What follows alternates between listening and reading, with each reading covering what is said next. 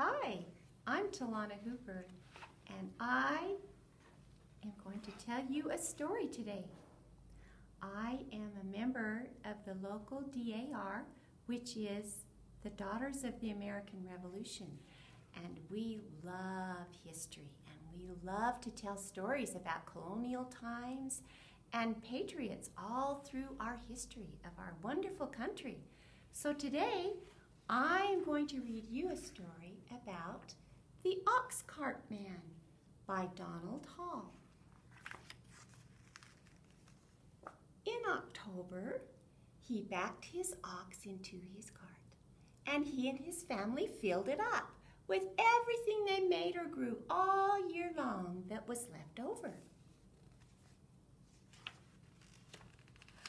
He packed a bag of wool he sheared from the sheep in April. He packed a shawl his wife wove on a loom from yarn spun at the spinning wheel from sheep sheared in April. He packed 5 pairs of mittens his daughter knit from yarn spun at the spinning wheel from sheep sheared in April. He packed candles the family made. He packed linen made from flax they grew. He packed shingles he split himself. He packed birch brooms his son carved from with a borrowed kitchen knife. He packed potatoes they dug from their garden. But first he counted out potatoes enough to eat all winter and potatoes for seed next spring. He packed a barrel of apples, honey and honeycombs, turnips and cabbages, a wooden box of maple sugar from the maples they tapped in March when they boiled and boiled and boiled the sap away. He packed a bag of goose feathers that his children collected from the barnyard geese.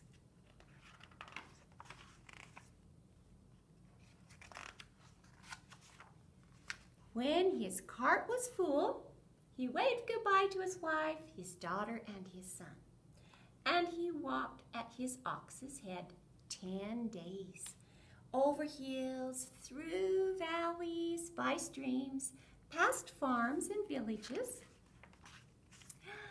until he came to Portsmouth and Portsmouth Market.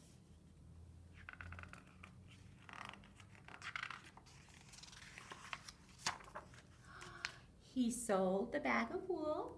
He sold the shawl his wife made. He sold 5 pairs of mitten.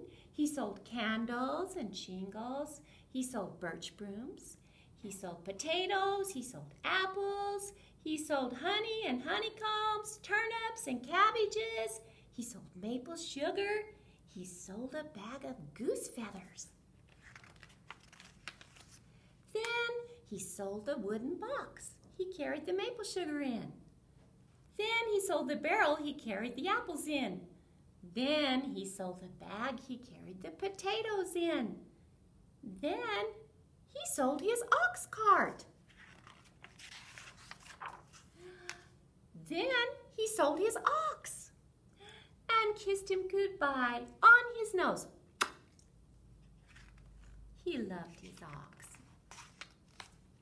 Then he sold his ox's yoke and harness. With his pockets full of coins, he walked through Portsmouth Market.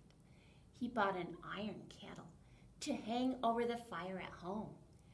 And for his daughter, he bought an embroidery needle that came from a boat in the harbor that had sailed all the way from England. And for his son, he bought a Barlow knife for carving birch brooms with. And for the whole family, he bought 2 pounds of wintergreen peppermint candies.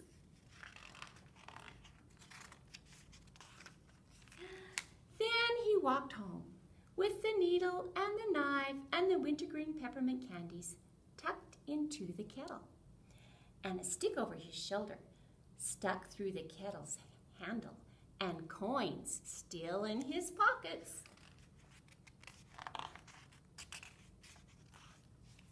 Past farms and villages, over hills, through valleys and by streams, until he came to his farm.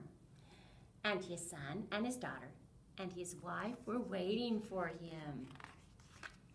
And his daughter took her needle and began stitching. And his son took his new barlow knife and started whittling. And they cooked dinner in their new kettle.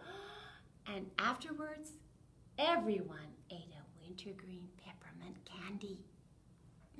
And that night, the ox cart man sat in front of his fire, stitching new harness for the young ox in the barn. And he carved a new yoke and sawed planks for a new cart and split shingles all winter. While his wife made flax into linen all winter, and his daughter embroidered linen all winter, and his son carved Indian brooms from birch all winter, and everybody made candles. And in March, they tapped the sugar maple trees and boiled the sap down.